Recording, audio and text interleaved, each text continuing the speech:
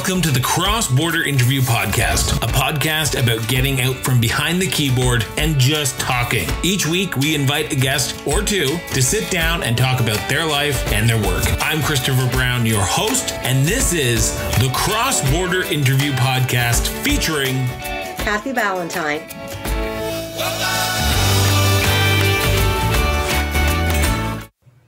Kathy, I want to thank you so much for doing this. Greatly appreciate it for sitting down and talking about your new book, All I Ever Wanted, a Rock N Roll Memoir, that was released, in March of 2020. You are doing a cross-Canadian tour of the book now. How's it going? How's the book tour going?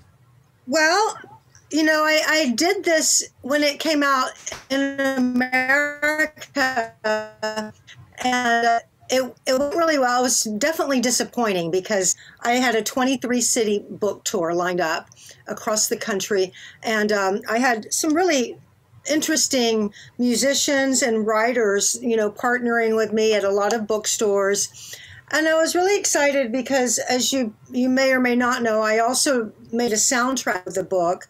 So I was going to do these appearances and not just read from the book, just kind of talk, meet people, play a few songs. And what I really was writing the book was that I've always done things for a band. Like I very rarely stepped out and just been myself. And the book kind of, and it's a lot of it's because I don't really want to be a solo artist. As anyone will read my book will gab. It's like all I really wanted was to just be in a cool band.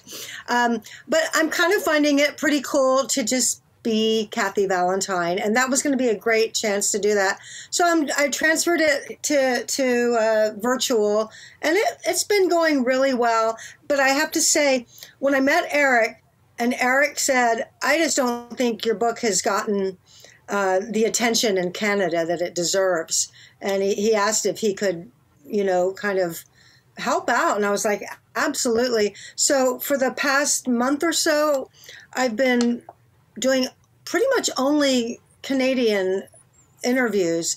And I, at the risk of sounding like a traitor, you guys are just so better in every way. I mean, you're just better. Like it's been so nice. Like I'm like, I got to talk to another Canadian.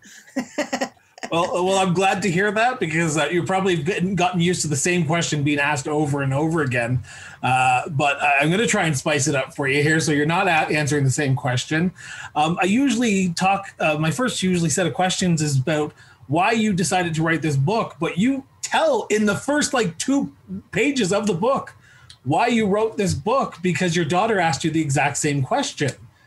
So well, I'm gonna let you answer it for my listeners. Why did you write this book now?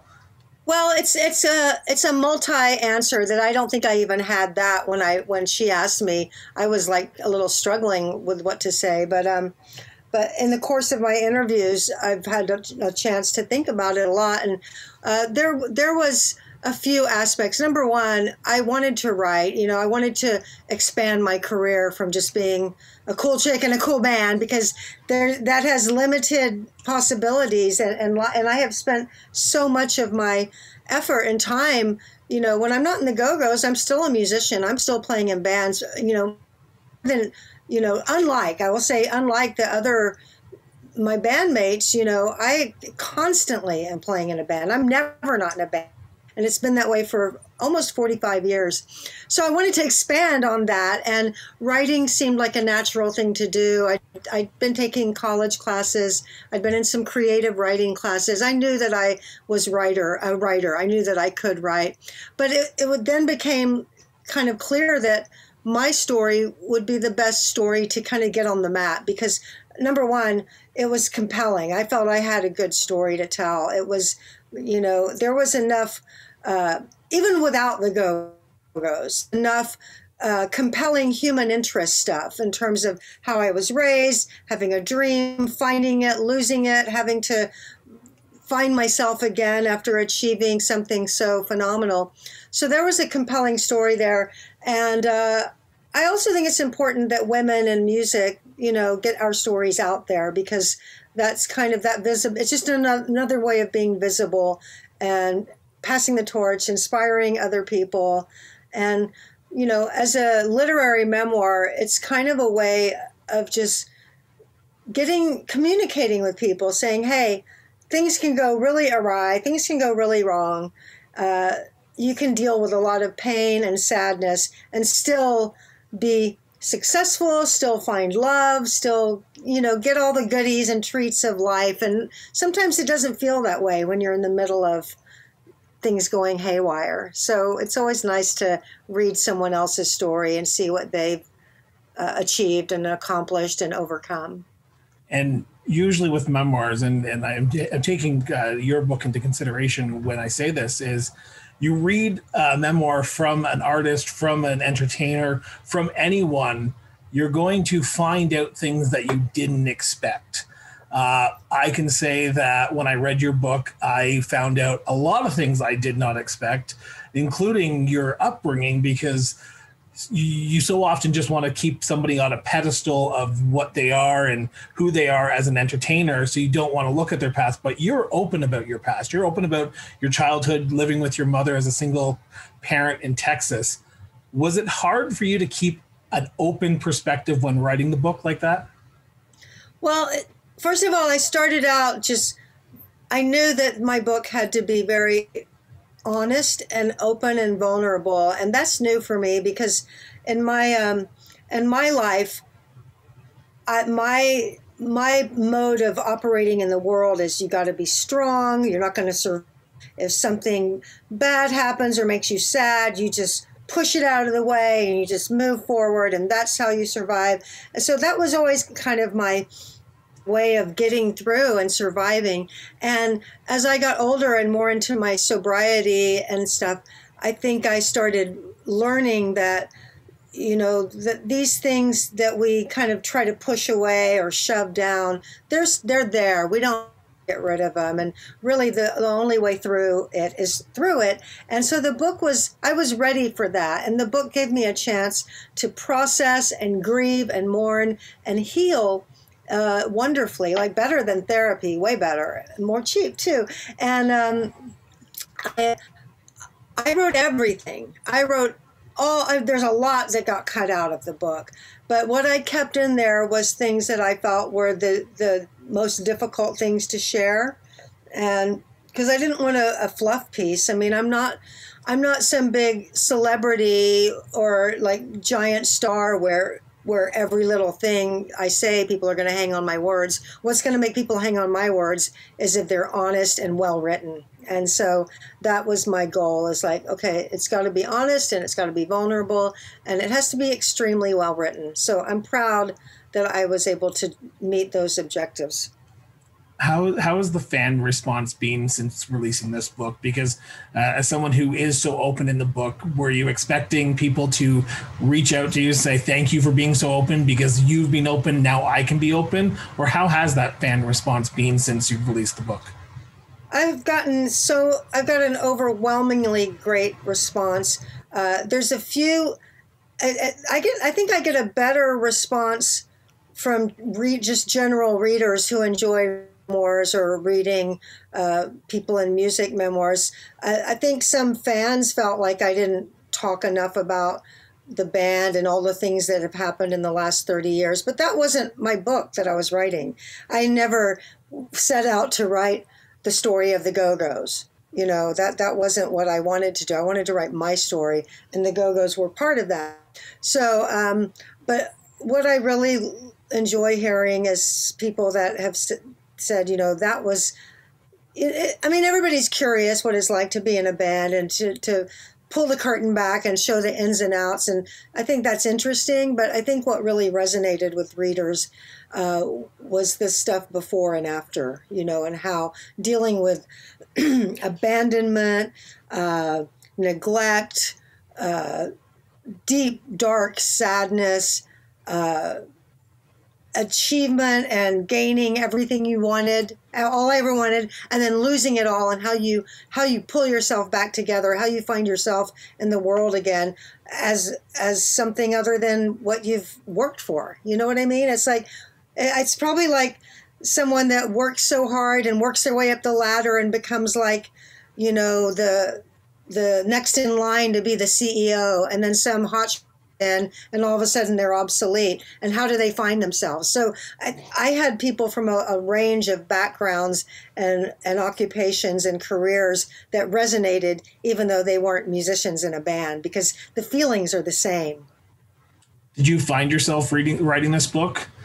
Usually when someone wants to sit down and write a book like this and rehash old memories and look back on their life, they're looking for something. They're looking for meaning to move forward. Was that in your background or in your back of your head when you were writing this, or was this more just to tell your story? It was more to tell the story, but it was also to lay a foundation that I'm a writer, and that, I think if I tried to get a publishing deal and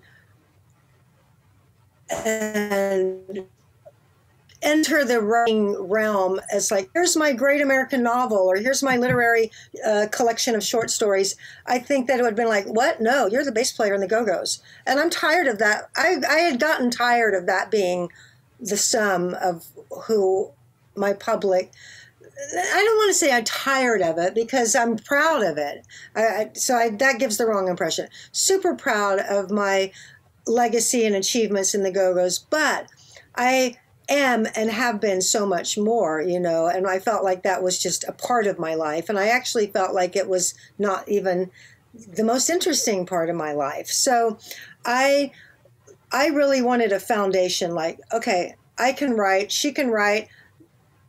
I enjoyed her writing. Therefore, when she does release a novel or fiction or collection of short stories, I would be interested in buying that. I think publishers will be more interested in giving me a look, because I succeeded in writing a very good memoir. So there was that.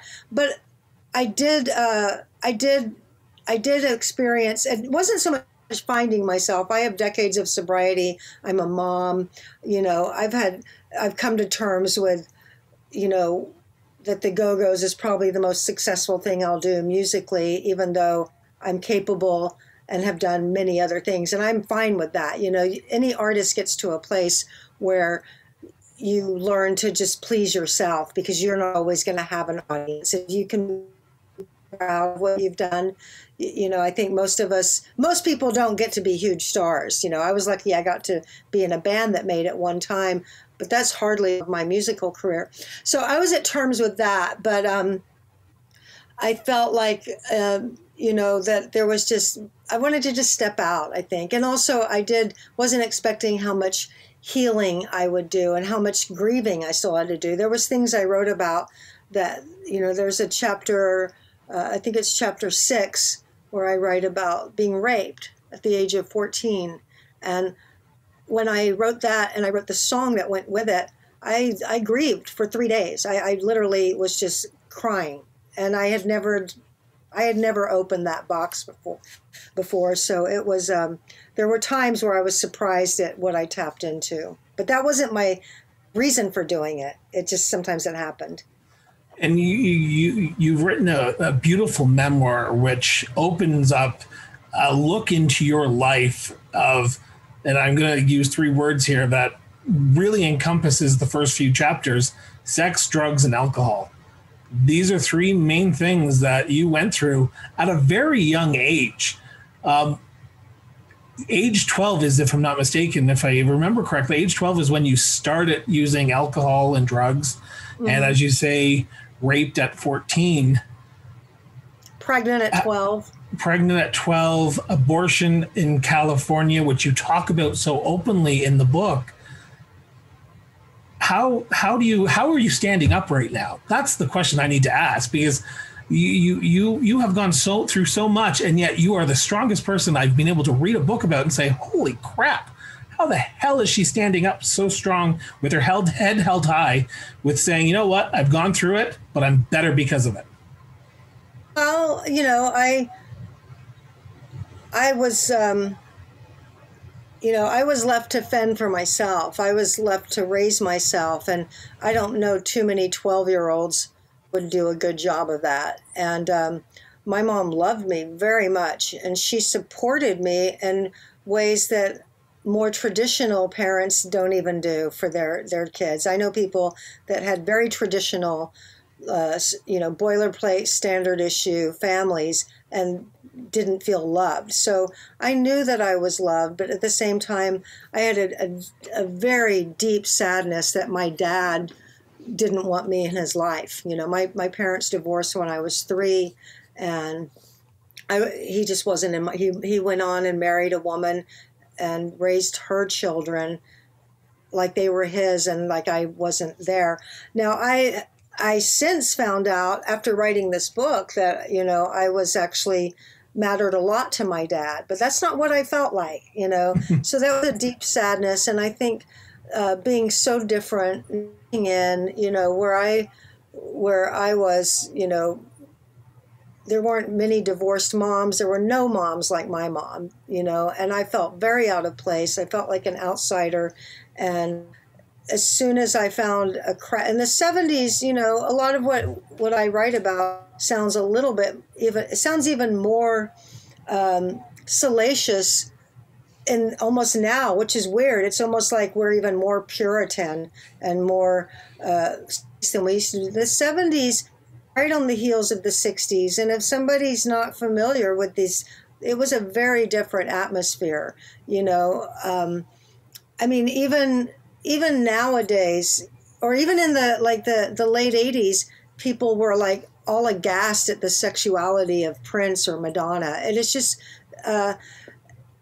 it kind of just kept getting more and more uptight. So when you look at my story through that lens, it seems really sensational. But back then, the 70s came on the heels of the 60s. The 60s were all about experimentation, opening your mind, free love. It was a lot different.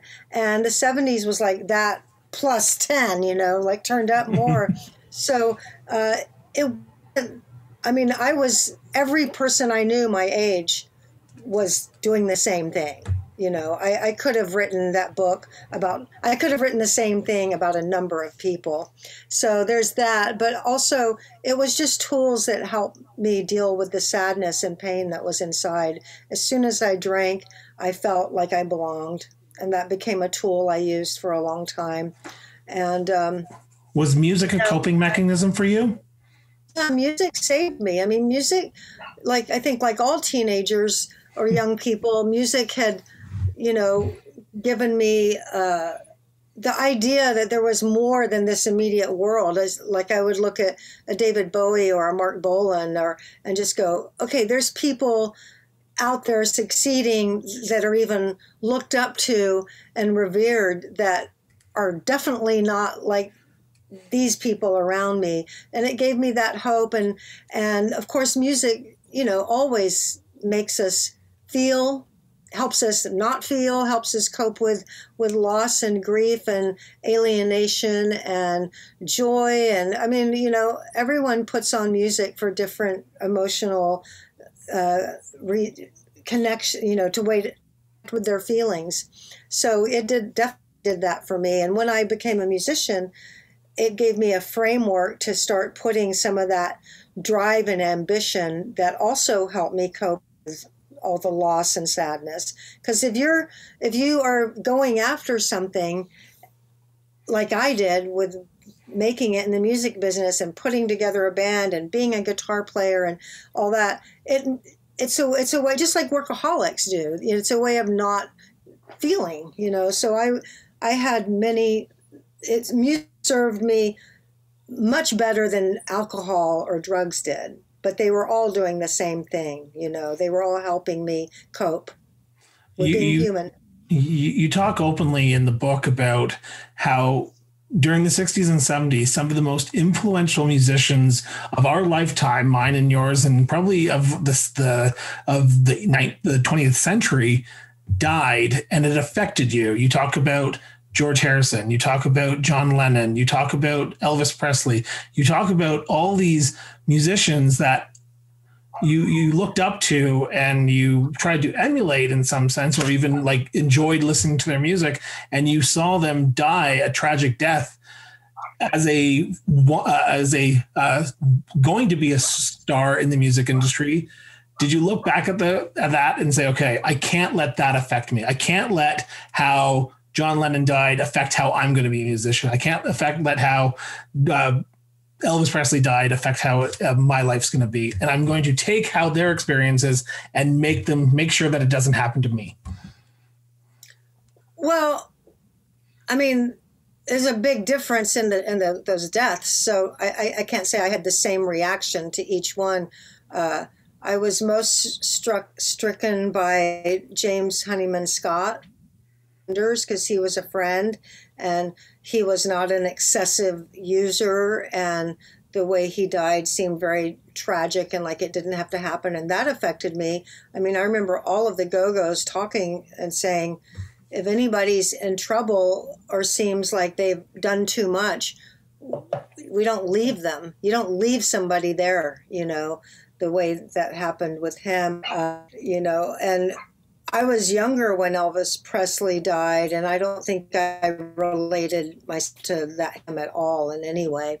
And of course, John Lennon was brutally murdered, so I didn't identify with that. But in general, I think most people that drink or do drugs, they don't really look at somebody that has. I don't think they see themselves in, like. You wouldn't do it if you thought you were going to. No, understandable. But you thought you were as bad as the worst people. Two musicians that influenced you, though, are Keith Richards and Chuck Berry. You talk about Keith Richards a lot in the book as someone who you looked up to, and how when you got touring with the Go-Go's and opened for the Rolling Stones, you wanted to meet Keith Richards, and you were more impressed that you were on stage with his guitars than meeting him. I got to ask, because I want to make sure it's on the record. Have you ever met him? Yeah, I wrote about meeting him in the book. I wrote about meeting him in the book. And then I also got to, in the 90s, and he wasn't disappointing at all, very down to earth. And it was a wonderful experience. But you just said something I just want to refute. I didn't say I was more important to be on stage with his guitars than to meet him. So that was But you were impressed, I should say. I do apologize. Yeah, I do apologize. My mind's a little fritzed right now. I do apologize. It was really exciting to be on stage and see all his guitars there and stuff. And I actually got to see the Stones a few years ago, and I got to go on stage and see all his guitars in their cases and stuff. And I was just as impressed at age 57 or 58 as I was when I was 22. As we are in the last few weeks of 2020 here, you talk about in your book how being at a bar on Christmas or the week of Christmas in 1980 changed your life. Looking back on it 40 years ago, almost this week, literally this week, as we record this, could you have imagined that a chance encounter in a bathroom was going to change your life? No, and that was one of the things that was so important to me, to capture that sense of random chance. And it's something that's always intrigued and interested me, just those little moments where everything can change, whether it's, you pick up the phone or you turn this way instead of that way, and how everything that follows can. Am I frozen? Nope. Oh, okay. It's funny how that can follow from a seemingly innocuous or random choice can change the entire course of your life. That's just something that has always really interested me. I liked writing about that. No, I don't know. I mean, maybe they would have found my phone number and asked me, or maybe it was only because Charlotte saw me and my name had come up as a replacement. But overall, that chance encounter and that yes, that chance encounter led to an amazing career, and it started with a short January 1981 to July of 1981 of releasing your first album, going on tour with the band. That must have been a roller coaster for yourself, because you were now pushed into the sort of spotlight of releasing your first album with this new band that you're a part of, going on tour, crossing the country, back and forth, playing all these stadiums. Do you remember most of those 8 months?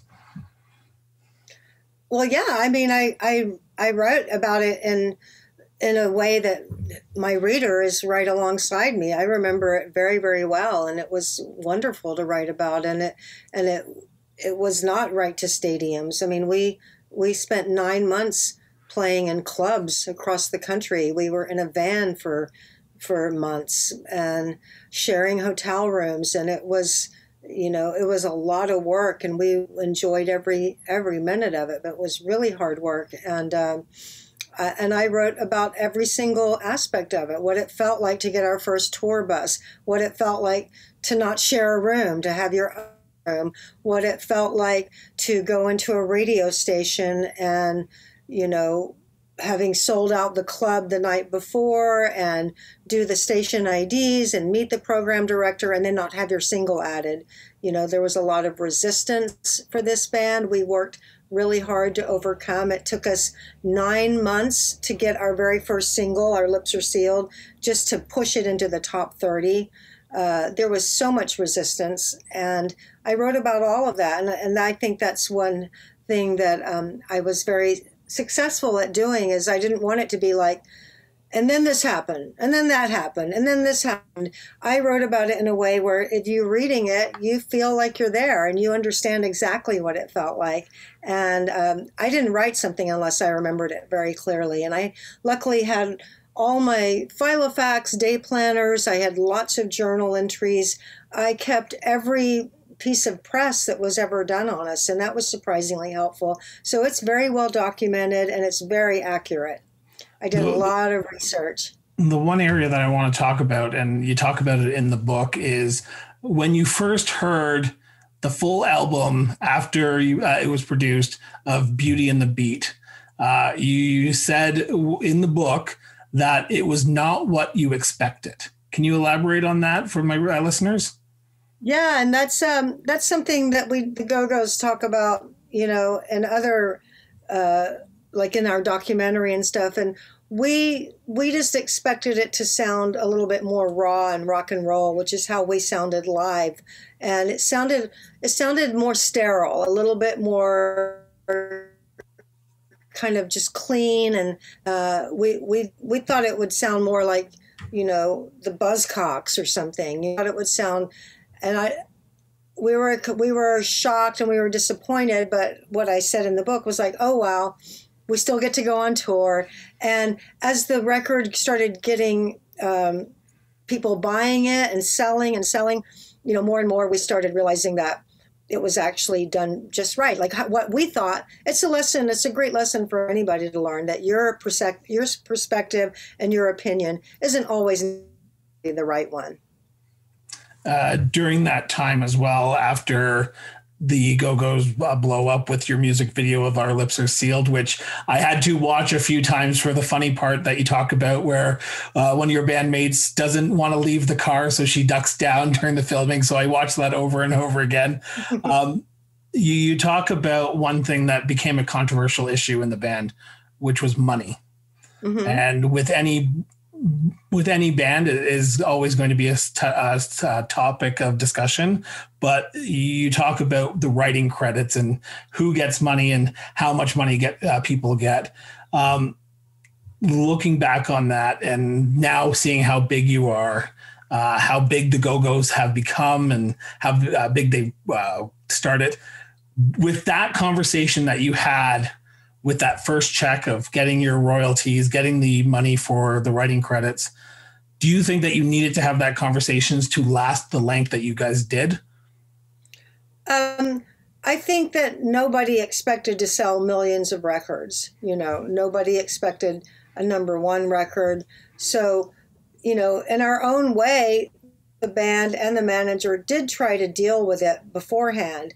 And we had an arrangement where the song publishing, which is, and I go into a lot of detail on this so that people can learn about it. I don't want to do it here, but the song publishing, everybody would get a small percentage of it. But as it turns out, when you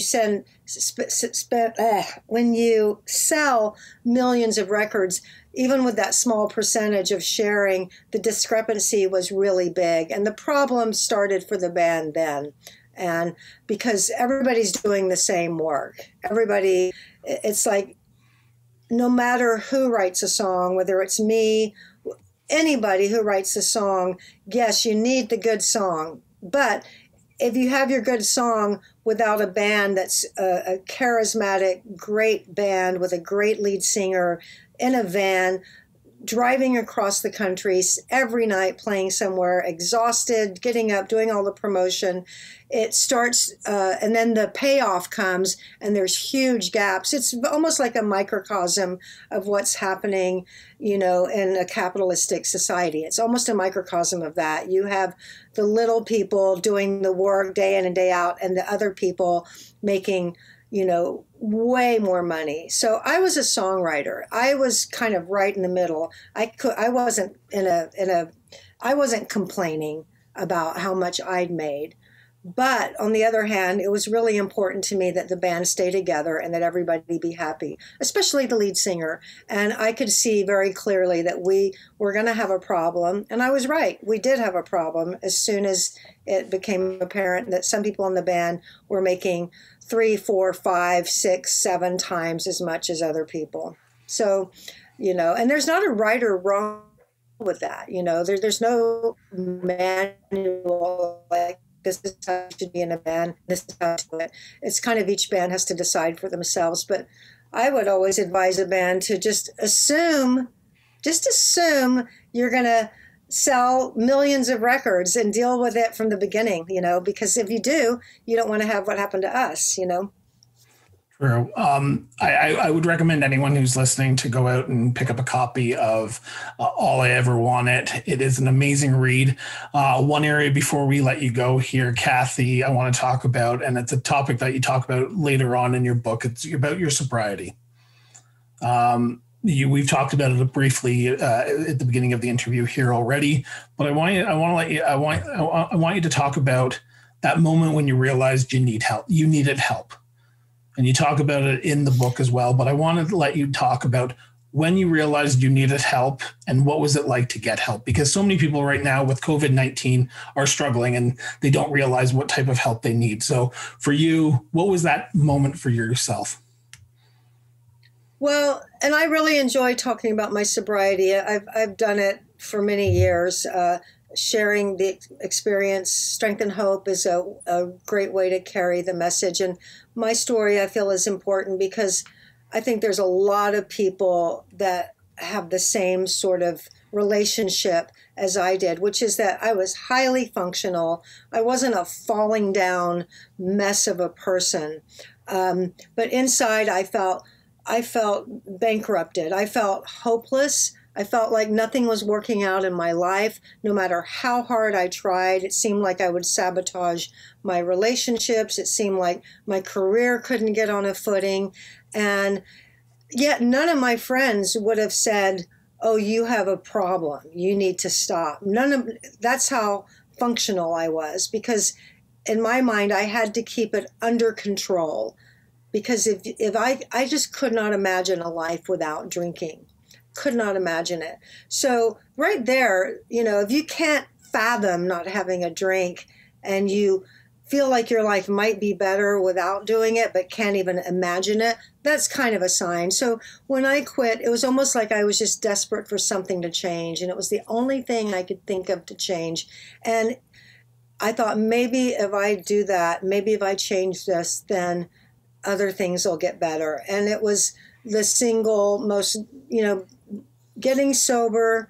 I would say joining the Go-Go's, getting sober, and having a child were the 3 most profound moments of my entire life. And everything that has followed in the last over 30 years of sobriety has been such a blessing and a gift. And that's why I like to write about it. I like to talk about it, because not everybody ends up in jail or crazy or dead.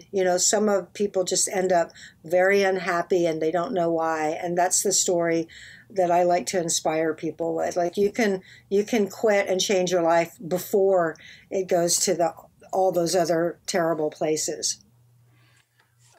The last three words of your book, well, the last three words of the chapter book, and then before the epilogue, is interesting to me because I find I want to know what you meant by them, because most people don't say this, but you decided to put this in. You said for the last three words of your book is not the end. What Yes. do you mean? What do you mean? I wanted to write a second memoir. To me, so a memoir is a slice of life. It's not an autobiography.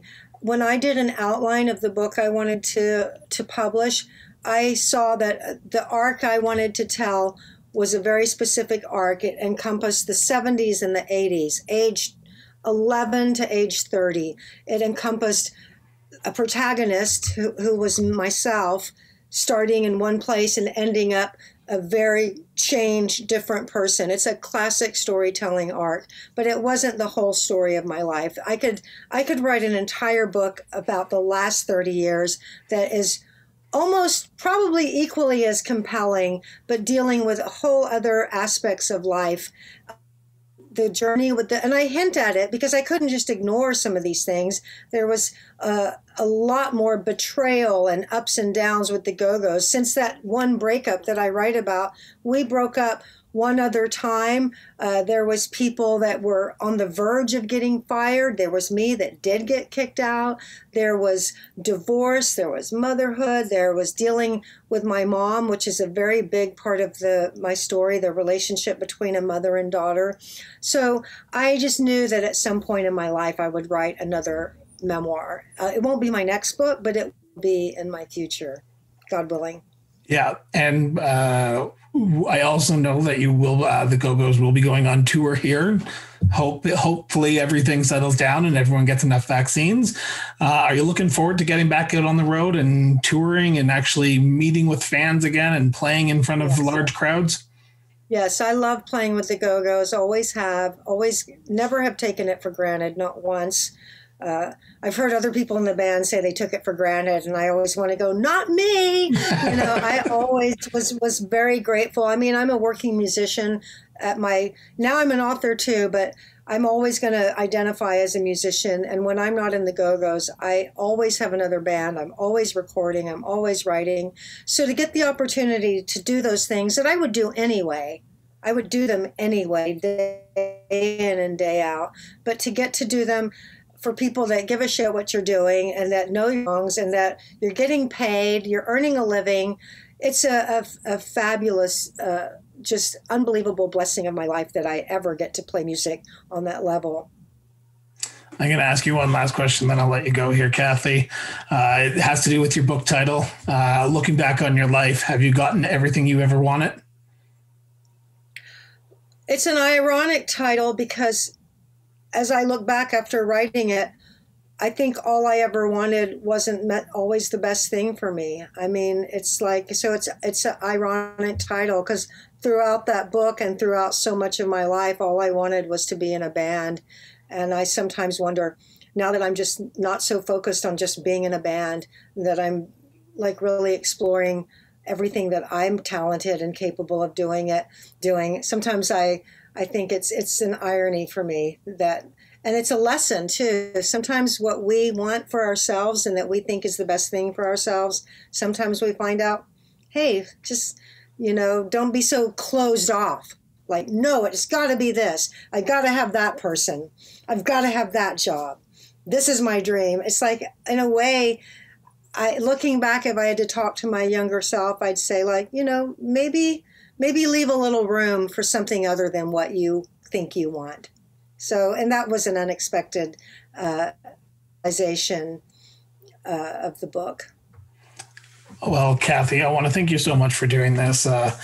Greatly appreciate it for the listeners. There will be a link to Kathy's website where you can buy the book, and also to the publisher's website where you can buy the book. So I recommend that you go out and get the book, because I read it and it was a fascinating read, and I recommend it to anyone who just wants a good book. Even if you're not a fan of the entertainment business, it's a good background story of a person who grew up in everyone's lives in the 70s and 80s. So Kathy, thank you so much for this. Thank you. And I'd also like to add that there's an audiobook that has been getting a fantastic response. And I read the audiobook myself, and it comes with a soundtrack and a lot of underscoring, and people have so I like to just mention that as well, because a lot more people are into audiobooks than I knew. Yeah. Where can people pick that up? Wherever you get audiobooks. I guess Amazon has that, and Google and Apple Books. I don't do a lot of audiobooks, so I'm not real sure, but I like to read. But so many people, that's how they like to enjoy their literature. So I just like to remind people that that's available too. We'll put a few links in the show notes as well. So thank you so much for doing this, Kathy. Sure, it was really nice talking to you. Thank you for your questions. Thank you once again for listening to the Cross Border Interview Podcast. If you love this episode of the Cross Border Interview Podcast, head over to iTunes or wherever you get your podcast and subscribe, rate us, and leave us a review. All the links to our social media accounts are in the show notes, or visit www.crossborderinterviews.ca. The Cross Border Interview Podcast was produced and edited by Miranda Brown & Associates Incorporated. Once again, thank you. Whoa!